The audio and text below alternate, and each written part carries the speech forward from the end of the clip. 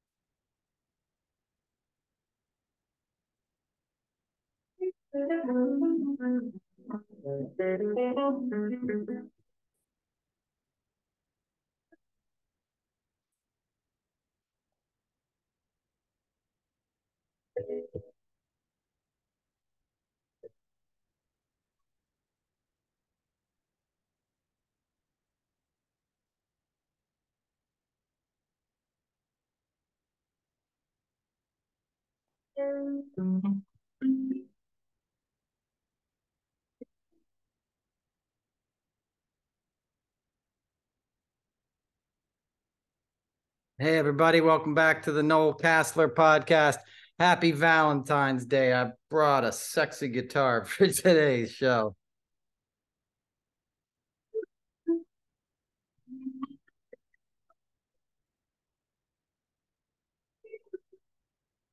Better stop. Better stop. Anyway, how you guys doing? Good to see you. Welcome back, episode 94 of the Noel Casler podcast. Sorry for the self-indulgent intro. You know, I got this drum machine here in the 90s, and it's been in a closet for about 20 or 30 years. And I broke it out and I'm addicted to it. So anyway, I put on my pink pants. It's Valentine's Day. I dressed up for you guys, put on my nice mala, good watch, ready to get into it. Episode 94. Thanks for coming back. Sorry, it's been a minute. I say that all the time now.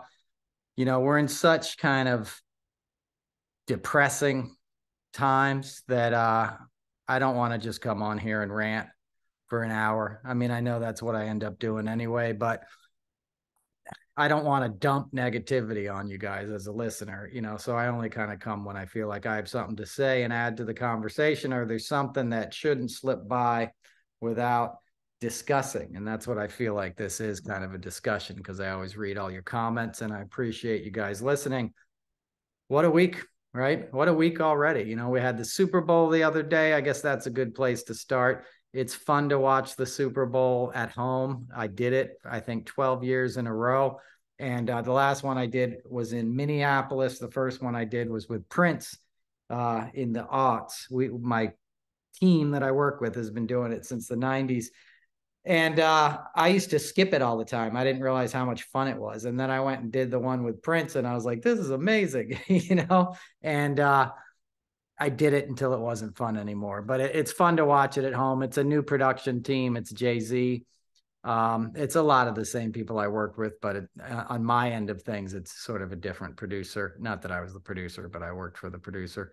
So they're doing a great job, you know, different generation, different kind of thing. I love the vibe. I've worked with Rihanna a gazillion times, you know, since the first time she showed up on MTV New Year's Eve. And I said, who is this? And they said, oh, it's the next big thing. This is Rihanna. And she is. she lived up to the hype, and she's having an amazing career, and it was a cool moment. And if you didn't enjoy it, screw you. That's the way I feel about it. Not everything is for you, you know? That doesn't mean you can't enjoy it. You know, people that were complaining about it being too woke, we know what that's all about. You know, she was fierce. It's a spectacle. It's a show. Everybody lip syncs. You're never hearing anything live, no matter who the artist is. So don't get caught up in that. I don't mean all times, but I mean, you know, the Super Bowl itself. There's no time to do line checks. There's 5 minutes to build the stage, and then you got, you know, the 6-7 minutes of a performance, and you want a spectacle, and that's what they delivered, and it was entertaining. I wish the game was more entertaining. For such a great game, I had an emotional hangover at the end. You know, it wasn't like a thrilling, satisfying thing to watch, in my opinion. It was kind of brutal, like the whole playoffs were. You know, I had an emotional hangover from every football game I watched this year. Too bad Jimmy's not the co-host anymore, because, you know, I know he was rooting for Kansas City, and he loves Mahomes. Mahomes. You can tell how big a jock I am. I can't even say it. But anyway, welcome back. All right. I got to show you these pink pants again for the folks watching at home. These are pretty dope, huh? These are my Christmas pants, and I'm wearing them for Valentine's Day for obvious reasons. But I'm trying to be in a good mood. You know, it's about love, and love is what we need in this world. Valentine's Day is about romantic love, which is different than love, right? That's sort of an attachment. You know, we often, all the love songs and all that stuff, which is cool, and there's a place for it. But what they're really talking about is attachment, you know, like picking out a specific person and deciding that that person is going to make you happy. Real love and relationships require a lot of work and a lot of sacrifice, but that excitement, that Cupid's arrow kind of thing, that refers to, you know, the excitement of attachment. You know, when I get this person, I'm going to be happy. And then, of course, when you get the person, half the time you're worried about losing them, right? So you're never happy because you always are trying to do the right thing so you don't blow it, you know, and you stop being yourself, right? You don't, if they want to go to the movies and you don't, you feel like you have to go to please them. I'm not talking about compromise, you know, in a mature relationship. I'm talking about those early, you know, trying to be who you think that person wants you to be. It never works, right? But it's an exciting ride. And, you know, sometimes you have good sex before you get your heart broken. So wherever you're at in your romantic journey, I wish you the best. And if you're alone, that's not always a bad place to be either. Okay. You know, everything you need is already inside you. Nobody can come give you something that you don't already have when it comes to happiness, right? And that's what I'm speaking about in terms of that kind of romantic love. You know, it's a great ideal, and it's a great thing to sort of participate in, and it's a great thing to sell chocolates and love songs about, but it's not really love. If you feel like you don't have love in your life, you're talking about you don't have relationships in your life. You know, like, you have love. You were made out of love. That's what we are, and the whole universe is love. And any moment that comes before you is an opportunity to either love, you know, move closer to love, or pull away from love. And a lot of the problems we have in the world now are simply coming from a lack of losing our sense of what love really means. You know, power is not love, right? Domination is not love. Coercion is not love. Exploitation is not love. Love doesn't need any of those things. Love doesn't need you to show up for me to exist. You know, love, real love is like you and I come together and happiness happens. It's not related to you or I. It just sort of happens. And if you go away in your different direction, I should be happy for you and happy for the time we spent together. You know, that's true love. That's a hard ideal to achieve, you know, in most of us, you know, for most of us in our lifetimes. But that's kind of what that idea of romantic love as opposed to real love gets into. This might be a little too esoteric, but I don't know if you guys are familiar with Anthony DeMello. He was a Jesuit priest, and he wrote a book called The Way to Love, which is about all these things. It's about loving without attachment, you know, and the spiritual concept of what love is. And if you've seen my live shows, you know, I do that whole story about Stevie Wonder and my time working with Stevie Wonder and how he called me out on that, you know, because when we did the inauguration the first time in 2008, I went up to Stevie. We were in this greet, you know, we're in this sort of meet and greet with then President-elect Obama. This is a couple days before the inauguration. And I said, Stevie, like, you know, it's great to meet you. I'd bumped into him on accident, and I apologized, and I leaned into his ear and said, hey, Stevie, by the way, it's Noel. I didn't mean to jostle you. You know, we've worked together before. I just wanted you to know, you know, I'm sorry. And I was friendly and all that. And he goes, yeah, but something's different about you now. And he pulled me in close to him, and he's got these big long arms, and he pulls me in close, and he's kind of like hugging me. And I go, well, you know, that's because I know what you're talking about now. And he goes, what am I talking about? And I said, you're singing about love, and how if we react to the world with only love in our hearts, with no fear, then we can really change this place. Then we can really understand love and love in action and who we're meant to be as human beings. And he goes, that's exactly what I'm talking about. That's the only thing I've ever been singing about. And I know I've told that story recently on the podcast, but that summed it up for me with Stevie, because he didn't he knows this stuff, fundamentally, and that's what he's singing about. And he's a master romantic guy, right? Nobody's got more songs that are good to get in the loving mood than Stevie Wonder, in my opinion, but especially like My Cherie Amour, Pretty as a Summer Day. He's always relating it to nature, right? He's relating his idea and his experience of love and our experience of love with what's all around us, with the obvious signs of love in the universe, right? Love is there. Love is in a flower, is in a beam of sunshine, is in a blue sky. It's in a gray sky too, It's how we interpret these things and how we react to them. And if we're always reacting to things with a place of love, from a place of love, we sort of always have the answer for what's next, right? And you can bring presence into that too, right? Because presence is really just love, right? If you're completely aware, you're going to be without the fear and the ego and the things that get in our way of truly experiencing love, and more importantly, serving and loving others, because that's what it comes down to. When you really love something or someone, you want the best for them. You don't need what's best for you. You want that person to live out their dreams and watch their dreams come true, or that being, or that tree or that flower to find the sunlight. That's what real love is. It's like we're gardeners, we're here to cultivate this magical planet that we've been blessed with in a lifetime, which is the blink of an eye when it comes down to it. When you look at the big picture, we're only here for a little bit of time. And the most important thing we can do is love each other. That's the only thing that never leaves, right? Love never leaves. Love doesn't end. The love we feel lives on beyond us. It lives in the lives left behind, and it lives in what's to come, right? Love never dies. It just changes shape and it changes form, but it's always there around us. And if you tune into things, you can feel that. If you're really present, you can feel the presence of the loved ones you've lost, right? I know everybody has probably had an experience like that. When I lost my cat, who was my best friend, it was one of the hardest days of my life. And my cat had been with me for 18 years, and I knew it was coming and stuff. And this whole place is for the cat, so his last years would be outside of the city. And, I would take him for walks on a little leash out by the pond and all this kind of stuff. And when he passed away, it was on Sunday, and he died in bed and took his last breath. And I had this voice come into my head. Like, as soon as he passed, it was like, you can't just zone out and watch TV now. Like, I'm not here to watch over you.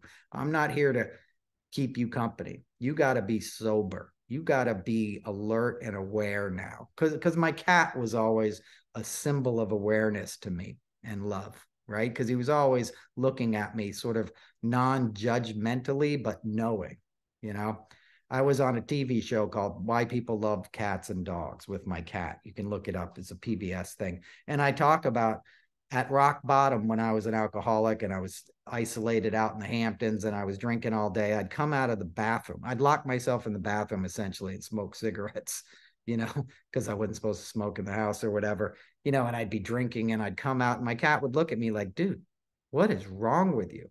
And it was something about the love and awareness in his eyes that got through to me when I even felt beyond human help, right? So this cat was a little furry soldier, in my story, who helped me wage my own battles with life and with my own spirit.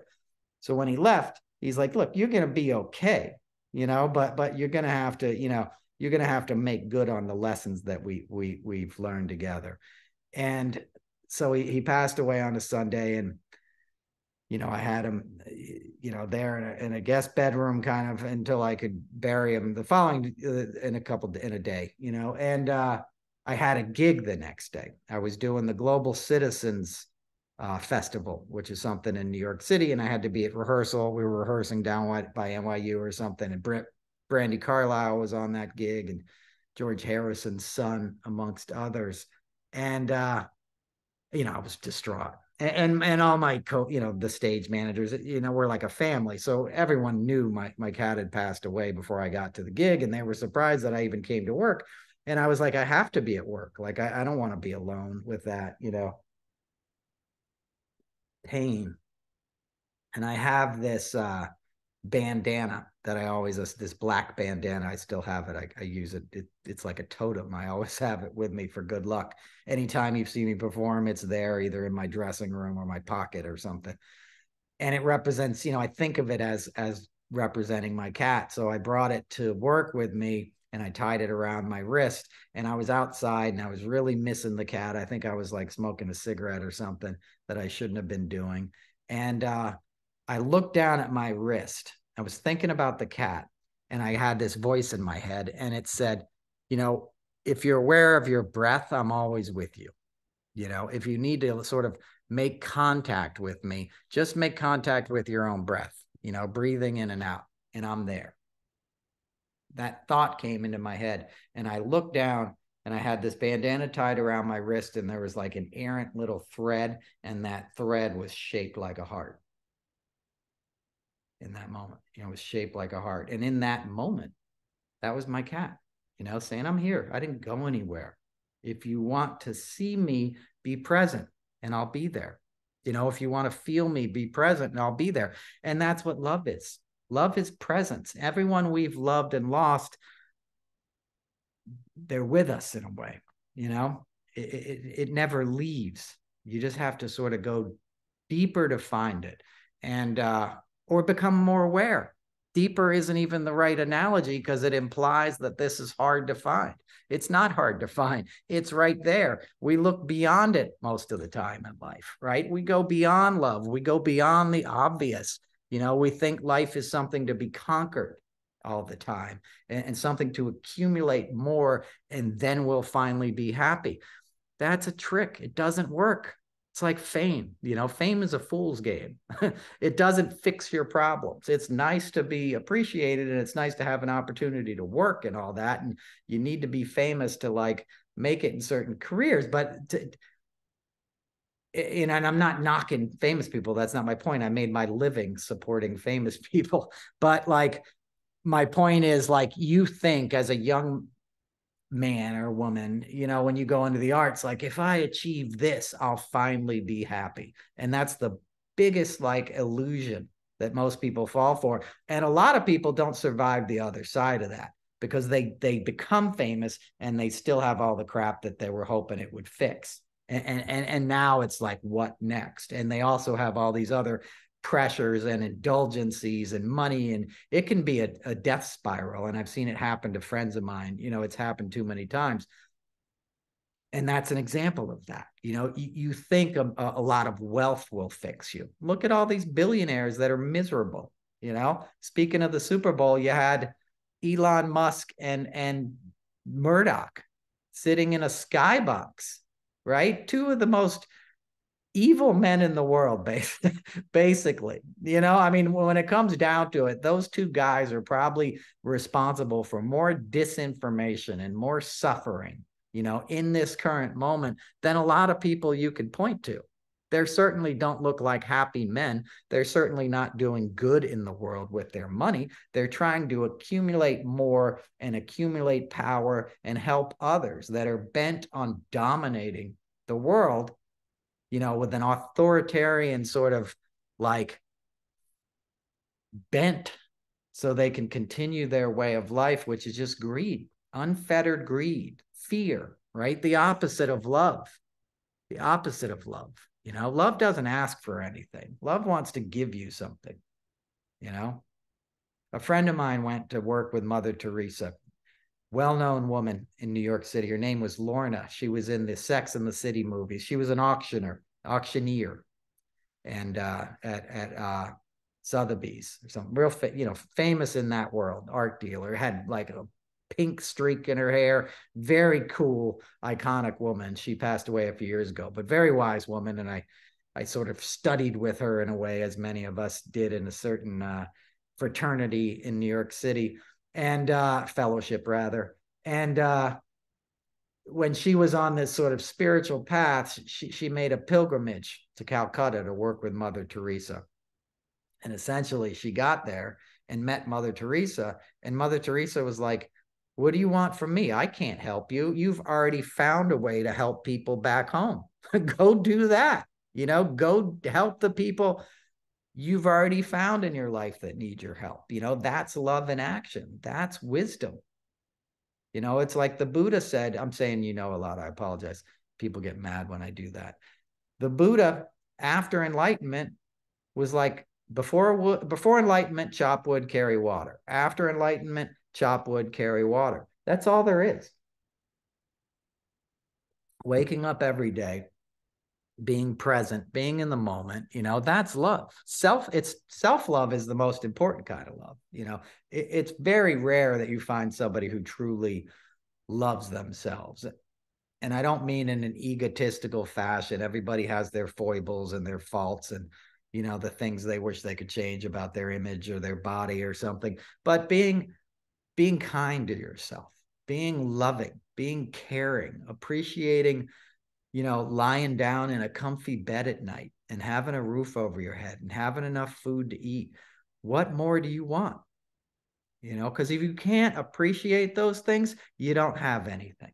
You can be in a palace and you're only going to want more. It's not going to work.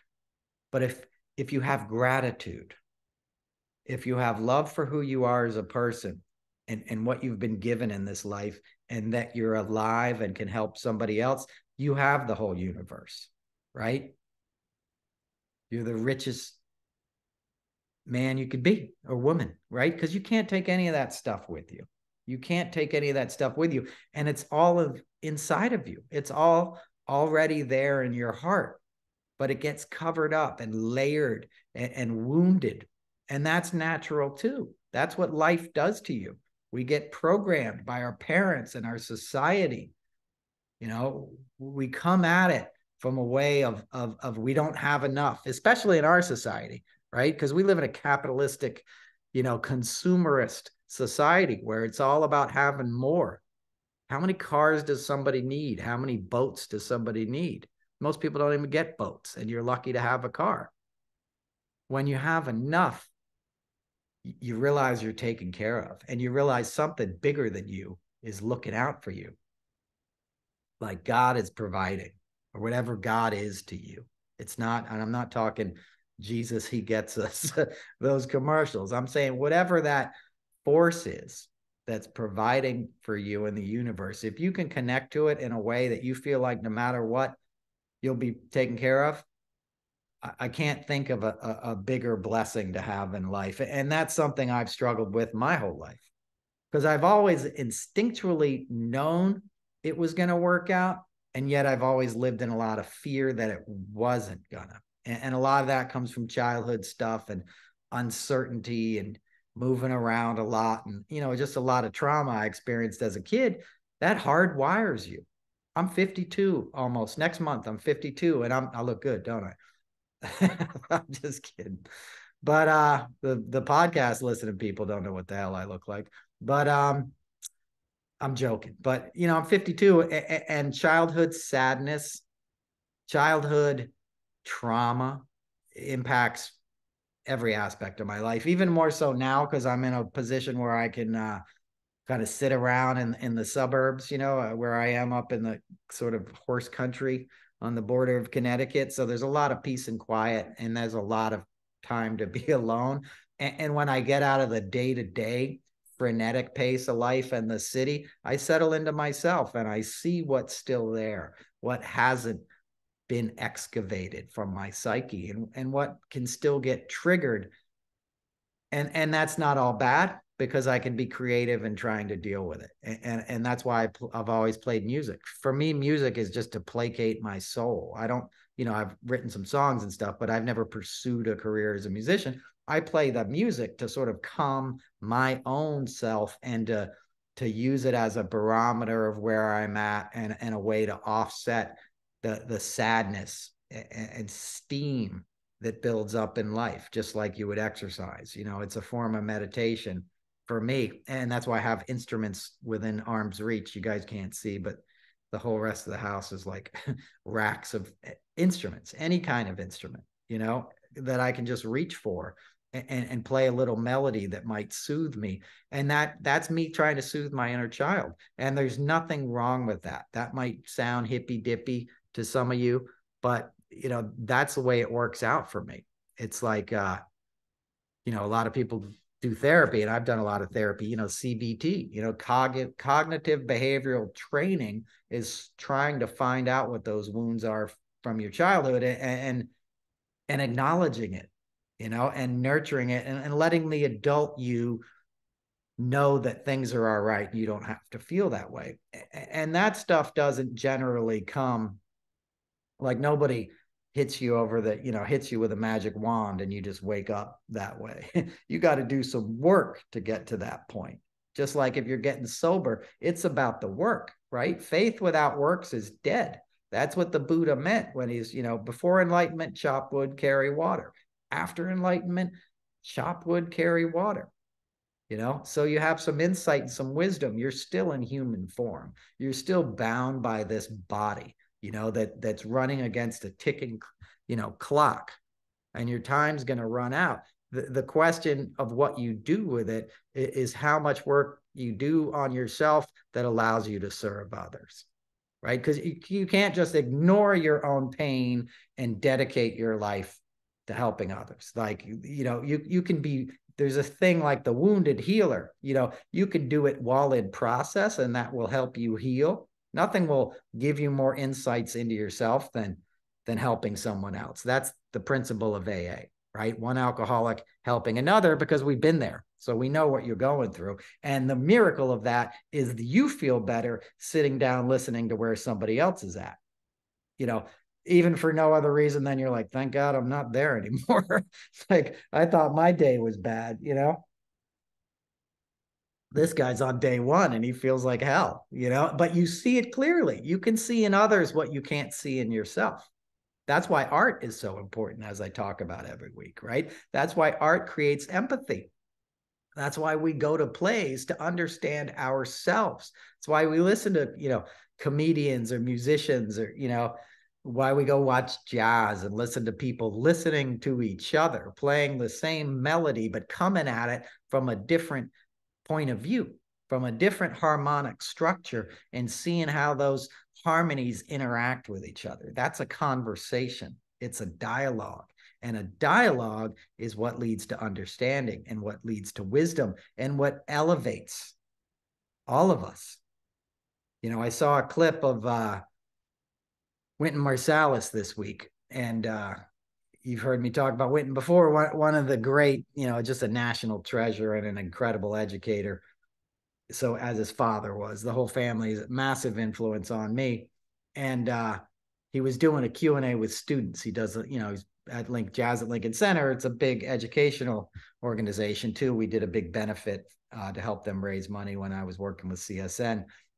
But he was giving one of these talks to students, and a student got up and asked him what he thought was going to be like this gotcha question about jazz, you know, and he says, is jazz for the listener, or is it for the player, you know? And Wynton goes, hold up.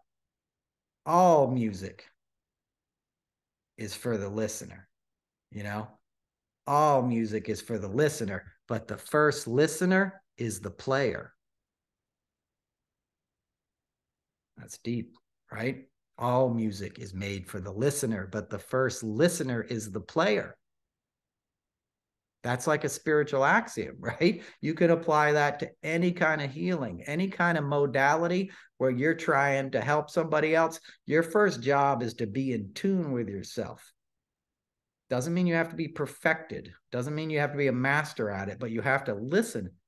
Listen to your own inner voice before you tell people, you know, what you think they need to do, you know? And often that inner voice will tell you to be silent. You know, silence is as much a benefit to others as talking to them. Listening to somebody is a great gift. You know, if you got a romantic partner at home, listen to them tonight over your dinner. You know, give them your presence, give them your full attention, not looking at your phone or what, you know, be there, you know, bear witness to another soul, connect with their eyes. That's why people like these podcasts, I guess, right? Because you sort of listen in on others and they speak candidly, you know, and they talk about their lives and we relate to that. We get sick of the polished, flashy stuff. I went to see Mark Maron on Friday night.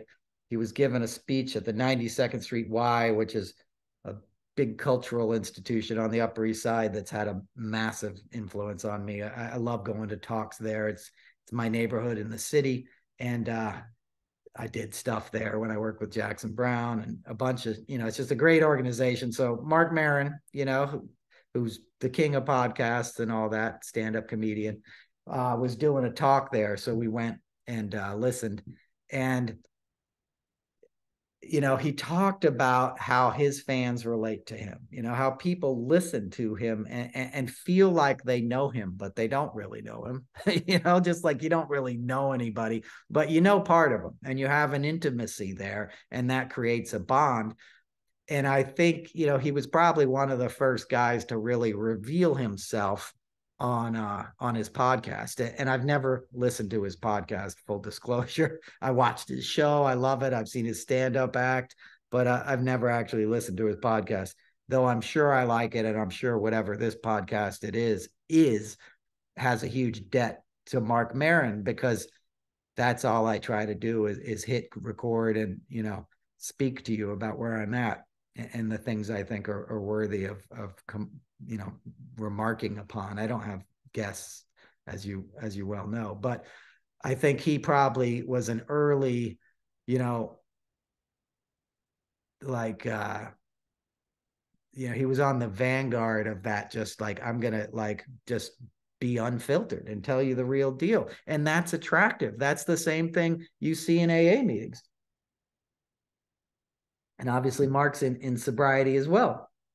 But he started opening up, you know, at the end of the thing, the interviewer was asking him, he lost his girlfriend during the pandemic, Lynn Shelton, who's a director. And, you know, it's obviously an open wound. And I saw him last year at a theater in Connecticut, and he was sort of working out some of this material that's in his new special on HBO, dealing with loss in a most horrific, shocking way. You know, in a matter of days, she got sick and passed away. And, you know, he was there for it all. And he started revealing, you know, what it felt like to sit down and do an episode the Monday after he lost his girlfriend. And he showed up to do it anyway because he felt he owed that to the audience.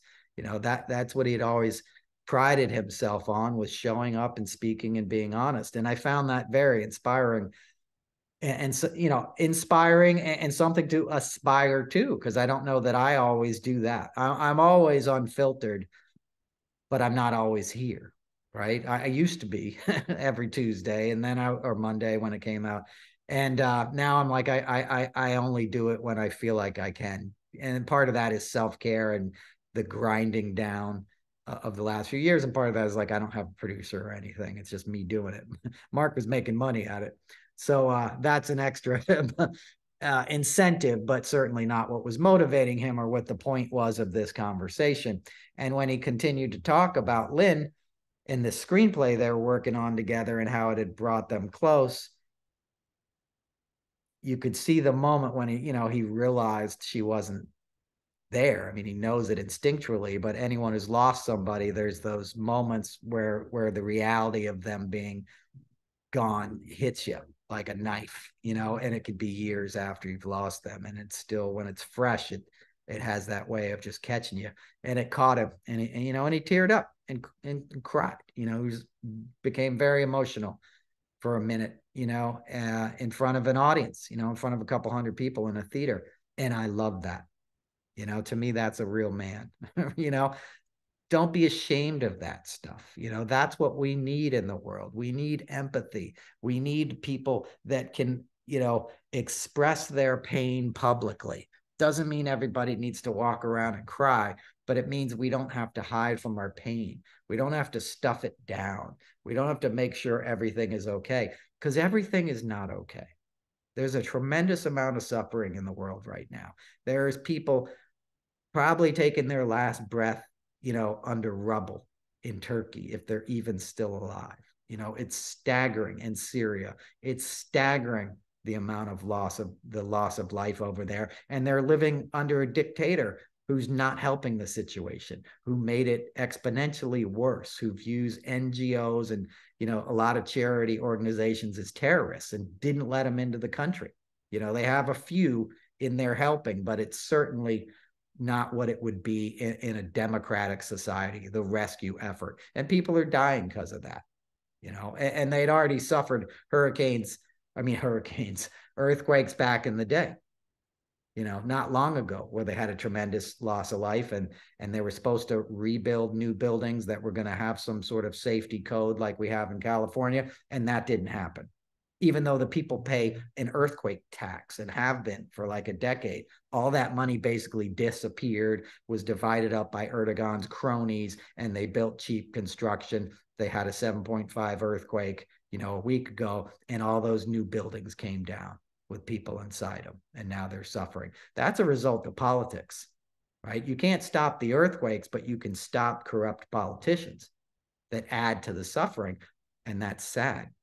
Right? That's a very tragic thing, but you have to be able to feel the sadness and have a clear enough mind to understand, like, why is this worse than it should be?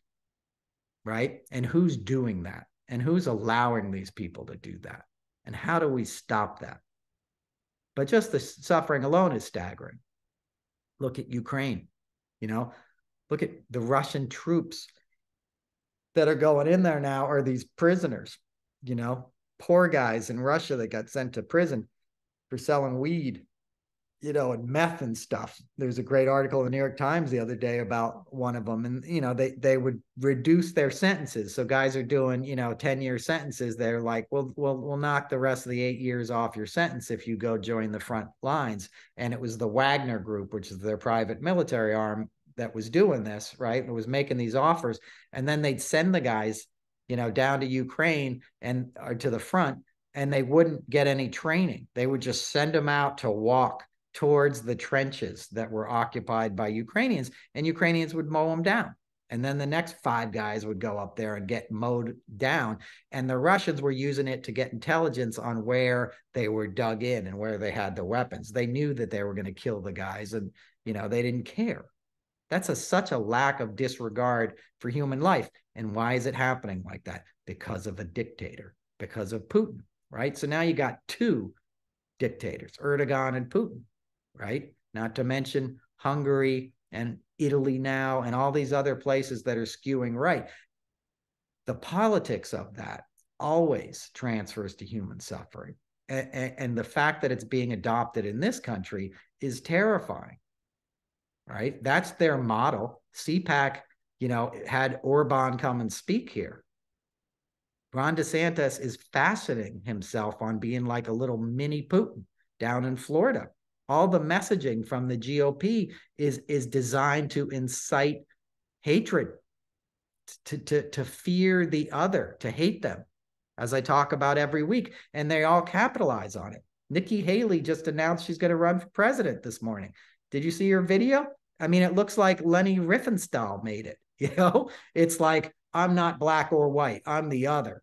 Like insinuating that black people had it easy in South Carolina. The only reason her family could emigrate there and do okay was because of the suffering of generations of African Americans that fought battles that she had no part of, that she's now exploiting to promote an authoritarian form of government, which the GOP is now, 100%.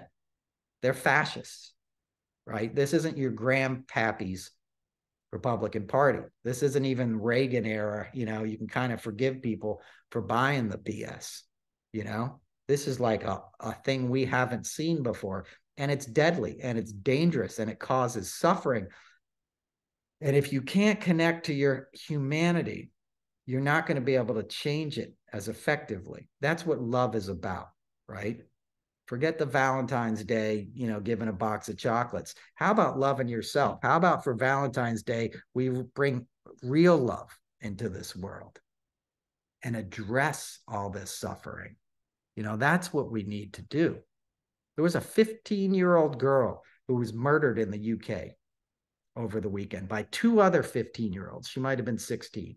She was a transgender girl, and she was murdered. And I could barely talk yesterday. I was so pissed off and sad, and I still am, right?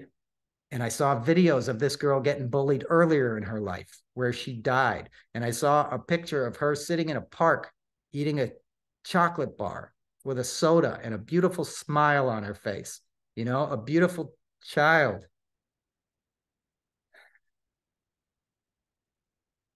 Who probably already endured so much, who had endured bullying. I've seen the videos of her fighting before this moment, and I can't imagine what her last moments were like, being attacked for who she was, you know, just wanting to live life. Her parents just wanting her to live life and be happy.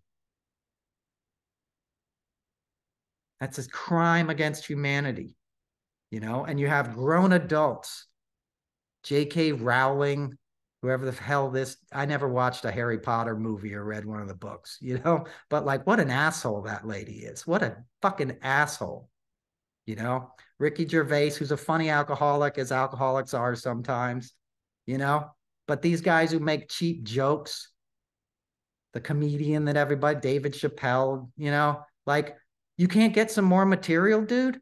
You can't lay off people who are getting attacked, you know, because it makes it all right for the truly evil parties like the Republicans to now make that their policy. And in Missouri right now, as I'm taping this, there's people outside, you know, the Senate chamber in the state house trying to fight for trans children's rights while the, you know, fascist Republican men try to legislate hate. And they've done it in South Dakota. They're doing it in all these red states. They're doing it in Florida. They're attacking children.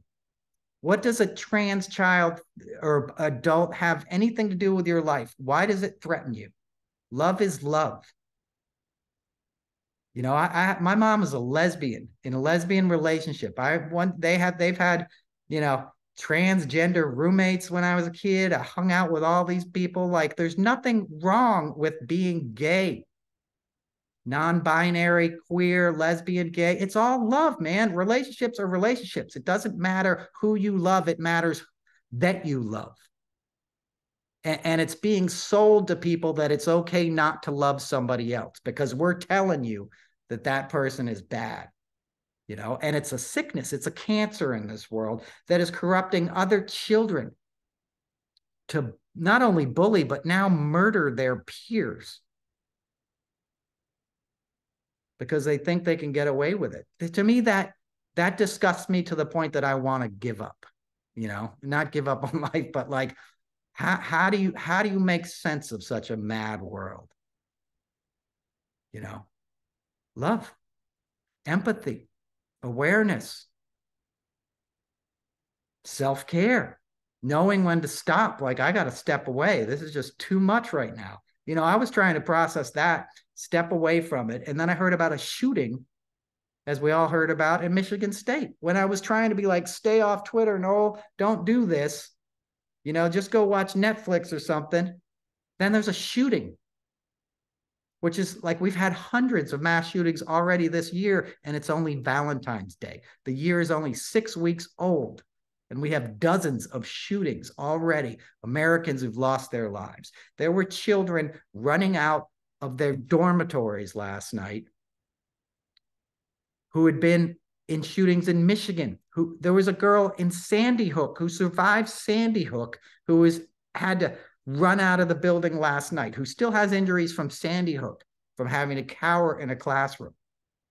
How are we doing this? I live 20 minutes from Sandy Hook. You know, it's mind-boggling to me, the evil that's happening in this world. And it's not just happening out of like a vacuum and nobody knows why. There was congressmen handing out pins last week on the floor of the House, and the idiots were wearing them, the little AR-15 pins, you know, that George Santos and the Nazi chick Anna whatever. They came out that she's lying about everything, and her grandfather was a Nazi. She says she's Latin. She said she was Jewish before that. She grew up in California, like middle class. She lied about all this stuff, her dad going to prison, like her own family's like, none of that happened, but she created an image that would work in Florida. And now she's a gun-toting Latino Republican, right? Wearing an AR-15 pin. Those pins were handed out by a congressman who has a $25 million stake in a firearms manufacturer that sells assault rifles, right? And they're wearing them on the floor of the Congress because it's a big FU to the libs, right? This is just last week, and now we have a shooting. And they go silent whenever there's a shooting, and they'll wait a couple days, and then they'll be back in your face. It's Valentine's Day. The Parkland shooting was 5 years ago today. Marjorie Stoneman High School. I was on a Zoom call with Fred Gutenberg last week. He's part of this Democratic group that I get to be part of. Seeing that guy sitting there in his office at home with a big picture of Jamie, his beautiful daughter, behind him, seeing the pain in his eyes, man, in his voice, knowing that this guy is never, ever going to be the same. He's going to continue to fight, and he's a wonderful advocate, but, it's mind-boggling that other human beings would want to force that on anybody. Even if you never knew them, you would think that is so beyond the pale. I don't want any other adult to have to lose their children when they're sending them to school, and it's happening on a regular basis in this country. Sandy Hook was just repeated in Uvalde this past year. We're telling our children they're expendable because the gun lobby is too profitable and they own too many politicians. All of our American holidays are being marred by mass shootings. We had a shooting at a parade, the 4th of July this year. There was a 2-year-old wandering around with blood on his face. Some strangers found him, brought him back to his grandparents. They brought him home and had to tell him he wasn't ever going to see mommy and daddy again because they were killed in a mass shooting on the 4th of July. Is that America? Is that the country you want to live in? Because that's the country we are now. I'm not trying to rant to you guys. I just get pissed about this because somehow we're acting like we don't have the power to change it. And we do. But it's incumbent upon all of us to make a difference.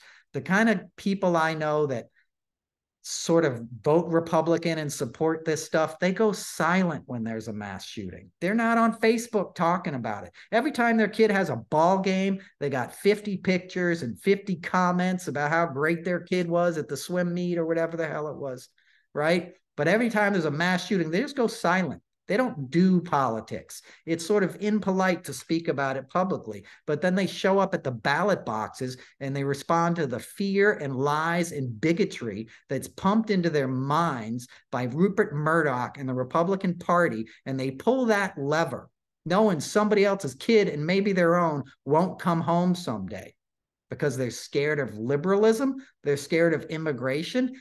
Half the shit they have is because of Democratic policies. Most of the middle class in the part of the country I live is a result of the New Deal and the GI Bill. That's what built the middle class in this part of the country. Okay. Before that, you had Vanderbilts and Rockefellers, and Roosevelts. And Roosevelt was one of those guys. But even he realized this shit ain't right, and we rebuilt America. Those are socialist policies. Democratic socialism was at its peak under Eisenhower. Eisenhower wasn't woke. That's Ike. He was one of the great generals in World War II, but he came home and he taxed the wealthiest Americans at 70%, and it built a middle class. You could put 2 kids through college, have 2 cars in a garage, and a wife home working. Maybe that wife shouldn't have been home working. She should have had a shot at a career. But the point is, you could raise the American nuclear family, buy a house, buy into the American dream. Do this as a result of democratic socialism. Then Reagan came along and said, no, that's not fair. Why should a CEO only make 20 times as much as his employees? He should make 200 times as much, right? So the whole thing got flipped on its head. And we had trickle down economics. And now your CEO makes 20,000 times as much as his lowest employee. And most of his employees are in some other part of the world right now getting exploited, and all those towns that had those factories in them turned into rust belts, right? That's republicanism. That's trickle down economics. And thankfully, that's what Biden's trying to build back. He's reinvesting in this stuff. And they're training these people to hate him. At the same time, they're benefiting from his policies. When I was doing that messaging stuff at the White House, I drove around Pennsylvania for a week, and I'd see all these construction sites, new construction, Leaditz, Pennsylvania, Allentown, all these places. There was buildings going up, new hotels, all this kind of stuff. And these dudes that were showing up on these job sites would have brand new pickup trucks, a paycheck. They were obviously doing well, right? We're coming out of the, down tick 2000 kind of, 2020 rather, the shutdown economy. It was booming, right? It's people are getting back to work and stuff. And what did these guys have on their cars? Come and take it, like in a picture of an AR-15, right? Let's go Brandon stickers, because they're trained to hate Biden, the guy who's feeding them. They're biting the hand that's feeding them, because these Republican politicians will come in and lie and take credit for things that were part of the Infrastructure Act or the American Recovery Act and claim it as their own, even though they voted against it, because they have this cultural wedge issue of firearms. And they know if they appeal to the toxic masculinity, of a people that are very emasculated, right? A lot of these dudes in America were sold a kind of bullshit ideology about who they were. It was all John Wayne and Clint Eastwood and all this Rambo bullshit that my generation grew up with. Guys don't cry. Don't be what are you, gay? That's what everybody said when I was a kid. What are you, gay? What if I am? You know what I mean? What's it to you? What's wrong with it? Right? The homophobia, the toxic bullshit. And a lot of that stuff is the church promotes a lot of that crap, especially whatever version of the church we have now with this, Jesus gets us. That's the Hobby Lobby. That's a billionaire who's about as anti-gay rights as you could get, anti-abortion as you could get. He's got Sam Alito in his back pocket. There's that whole case in SCOTUS, where they leaked a decision where Alito was bragging about it at a dinner party. These guys own judges, Supreme Court judges, foisting this bigotry on America. It's disgusting. It's disgusting. So get in touch with your sadness, right? That's the best way to find what your love is. Find what makes you cry, and then you might find what has value to you in life. Instead of stuffing it down, instead of pretending like you don't feel anything, put yourself in the other guy's shoes. Put yourself in those parents' position in Michigan right now that probably got a phone call last night, that their daughter or son, who they were scraping money together to send off to college, a great school. Michigan State's one of the first land grant universities. College used to just be for rich folks before schools like Michigan State. And it opened it up to the middle class, and working class people. You could go and affordably get an education. It used to be if you weren't born into the right family, you weren't going to be a doctor or a lawyer, right? How many people entered our professional class and made a difference in this country because of schools like Michigan State? How many? Stuff like that betters who we are as a people. It makes us stronger as a country. You're going to let it get shot up? You're going to let the children get shot up? Put yourself in those parents' position. Think about what that feels like. There's a lot of kids at that school, right? Say there's 20, 25,000 kids. That's 20, that's 50,000 parents sitting there praying the phone didn't ring last night, or the knock didn't come at the door. For what? For nothing. So people can have handguns freely? It ain't worth it. We're giving too much so a few idiots can keep their guns. You know, if you're cool and you got a gun, go fucking hide it in your attic, put it in your closet. You know, nobody's really going to come in your house and take the guns that are already there. There's over 400 million guns in this country. No way anybody's collecting them all. But let's stop selling new ones and let's make it very hard to get them. And let's certainly not let people get assault rifles and ammunition online and all this other stuff. It's insanity. It's insanity. I was going to talk about the Saudi Arabia like article that, you know, Trump and Kushner, which was amazing in the Washington Post Sunday. I don't want to do that to you after just giving you this rap, you know. Let's talk about love, you know, let's talk about compassion and education.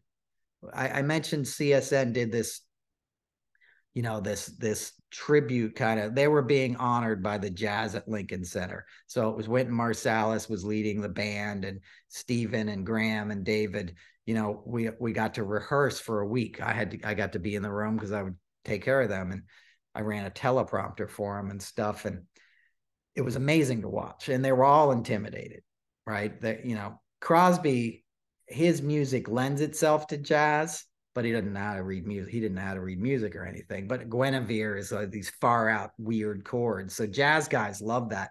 Miles Davis covered Guinevere. And there's a funny story that Graham told me.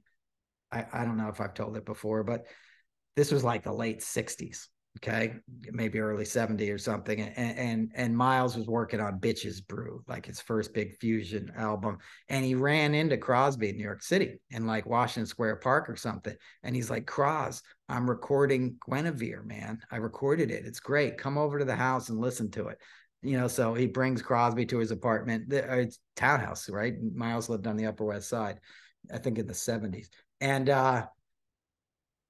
so he brings Crosby over and he's like, I'm going to put it on and, you know, smoke a joint and listen to it, you know, and Miles had some beautiful woman with him, and Miles went in the bedroom, like while he put on the record, and Crosby sat in the living room, smoked a joint and listened to this version, you know, that Miles Davis had of his song had done, and comes out and he's like, Cros, what'd you think? You know, and Cros was like, I hate it. Take my name off it. That was Crosby, and like walked out of the apartment. And Graham told me like in the 80s, he ran into Miles at the Grammys, and Miles goes, hey, is Cros still pissed off at me? That's Cros, right? He would be arrogant to Miles Davis. You know, most people would be like, hey, you know, what an honor. Cros was like, I don't like it. Take my name off it. That's Crosby. I'm not saying that to diss him. I'm just saying that's a little insight of what he was like and what a character. How many people on this planet would have the balls to tell the truth to Miles Davis about not liking their song, right? It also gives you tremendous like respect in the jazz world that, you know, Miles covered your song. So anyway, so Crosby is the most likely guy, you know, to have his music sort of mesh with the Jazz at Lincoln Center. And on the first day, Wynton was like, I know what to do with your song. Like, we'll just have you play it and I'll back you up and it'll be great. You know, but we had to work on all this other stuff with Stills and with Graham. And we were so we did it all in this room. Elvis Costello came and just hung out, and it's like Wynton at a piano and they're doing this arrangement. And it was just amazing, like master class in music making. And we go to do the rehearsal on the stage, and this is like going to be the day of the show, the night of the show or something. And we do a couple run throughs, and, you know, Stills can't hear super well sometimes. And he didn't like how the drummer was, you know, there wasn't enough of a shuffle in this song. And it got a little tense. And we did a couple run throughs, and I'm running the teleprompter on the side of the stage. And I can see that these guys are spent, right? Like, it's going to work out anyway. It's not like the Jazz at Lincoln Center is going to mess up like playing, you know, 3-chord, you know, harmony pop songs, right? So like, you know, it was more about like keeping the mood correct, the vibe correct, right? So we did a couple run throughs, and I knew enough. I'd worked with the band long enough to know that they were ragged. Like, I was like, another run through is going to kill these guys right now. Like, this whole thing is like the wheels are going to come off. And somehow Miles didn't look at, I mean, Miles, Wynton didn't look at me, but he somehow realized that vibe. And he goes, hey, you know what? I got some great food. Why don't we take a break and have lunch now? And he had all this great Cuban food they'd brought in. It was just delicious. And he's like, why don't we take a break? So then he got 25 band members in the orchestra and the band themselves, and everyone's relieved because nobody wants to be on the spot again and see it gets tense, get tense. And we had a great lunch and then just did a run through and went into the show, and it was phenomenal. And my point in that is like, there's love in that, right? It's not about the mastery of the music. It's about the vibe and the nourishment of like, hey, these are just people up here. We're all just people with insecurities and pressures and doing our best. And sometimes we need self-care. We need to feed ourselves because that's what we're doing with the audience. We're trying to feed them something, right? We're trying to give them some nourishment, some music that'll help their souls and help them get through their day and their lives, right? That's what it is. It's an exchange, right? So when he says, the first listener is the player, that's deep. And that's a guy who understands that fundamentally, right? Because he knew these players were going to get broken. And sometimes you just got to stop and have some chicken and rice, some black beans, like have a good lunch and celebrate life. Hey, we're alive. We're just making music. It's not that big a deal. And we did the gig, and they hooked all the guys up with Brooks Brothers suits because they sponsored jazz at Lincoln Center, first class organization. And at the end of the gig, it was for the big donors. It wasn't like the general public could get a ticket. It was for they raise all their money for, the year off of these kind of events. So, a couple $1,000s a seat, and there's a big party at the Rose the Rose room, whatever they call it for you guys that know Lincoln Center, outside of the actual like theater you perform in. There's this other ancillary lobby room that overlooks Columbus Circle, and it has these big glass thing. I mean, it's a stunning building. And so there's a party afterwards with all these donors and everything. And we finished the concert, and we're sort of making our way to the party, and we're getting out of the dressing room. And Winton comes up, he goes, let's do a second line. You guys want to do a second line?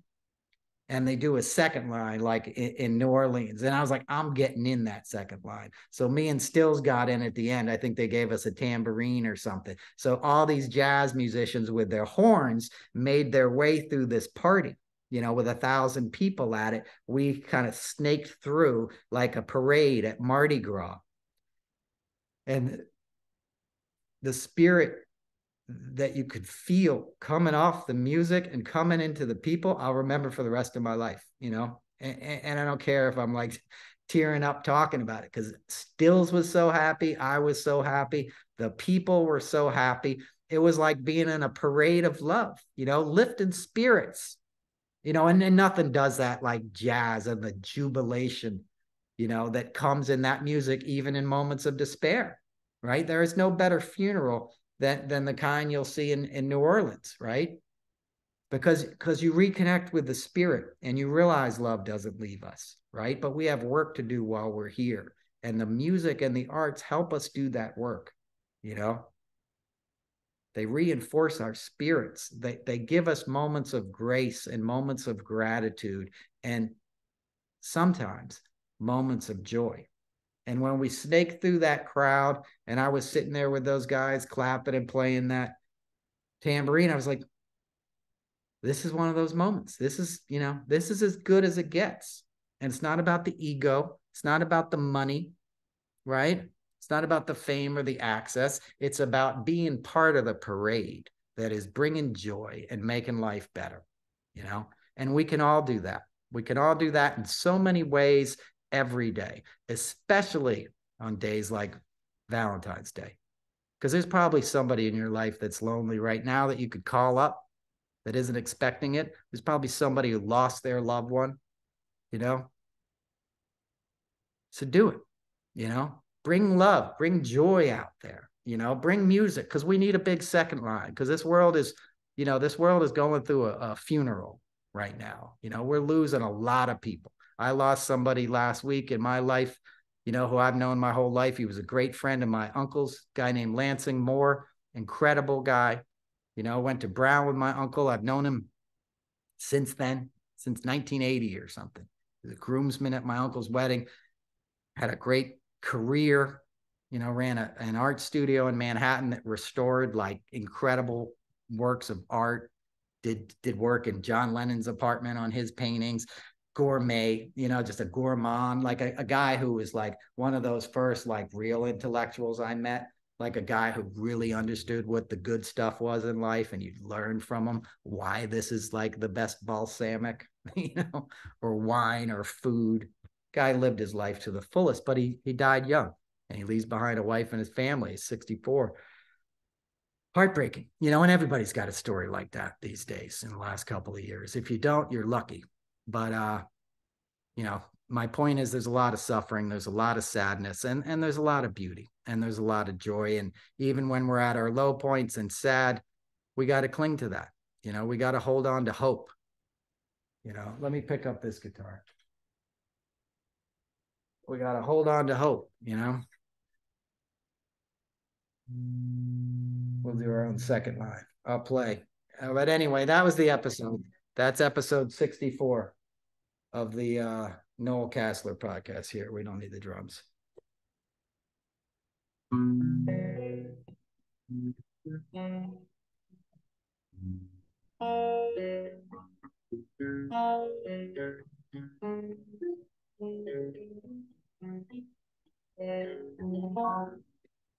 Thank you, guys. Thanks for listening. I appreciate you. I'll be back next week, I promise. Take care of yourselves. Peace.